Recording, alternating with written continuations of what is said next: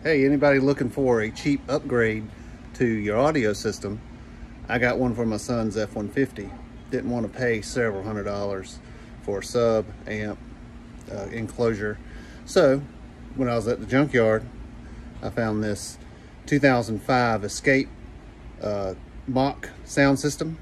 Pulled it out. It's 20 bucks. Yeah, it's a little bit different setup, but I think it will lay under his back seat because he drives a Super Crew.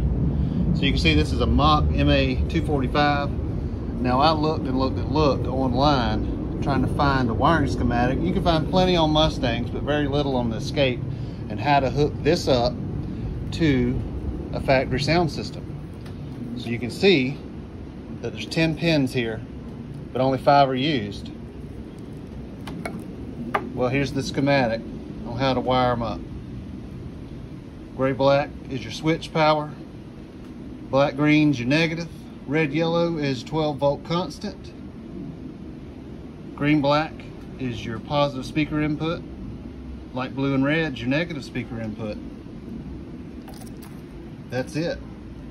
That shielded wire there, you don't use it. I just tried it in my Excursion, hooked it up to where my sub is, and the thing beats pretty good to be 15, 17 years old. So, looking for a cheap upgrade, get some bass in your car, there it is. Go to the junkyard. 3 bolts, pair of wire cutters, and $20. Good luck, y'all.